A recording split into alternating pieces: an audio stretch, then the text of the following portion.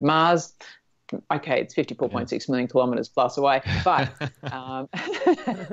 but I'd still, if I'm lucky enough to get to go, I would still be able to have email communication, do video messaging, and keep my, well, I'd still be able to tweet and Instagram, all that sort of stuff from Mars. So pretty cool. It'll be like, So I got news in February in 2014 that I was shortlisted to the 100, and that kind of blew me away. Wow.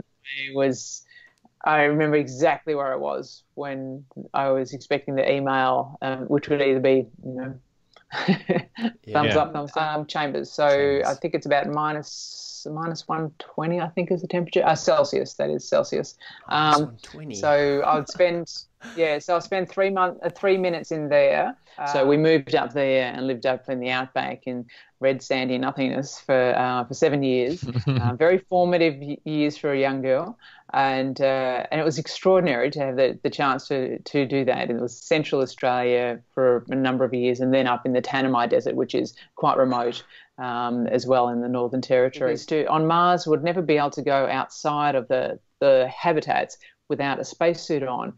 wow. But there's a great vastness there. There are canyons there, volcanoes, caves, extraordinary landforms, and just I can imagine how amazing it would be just to stand there and be bathed in that. But as you guys know, I did this food waste experiment at the start of the year this year, where I decided to live for a week eating only the leftover food that were on other people's plates. So this is like at restaurants, cafes, diners, and so forth. I specifically set myself exclusion zones, as in I could not eat any food from home, and Wow. I could not, have any water or anything like that at all from home. I decided to try and live for a whole year last year without bringing any single-use plastic into the house.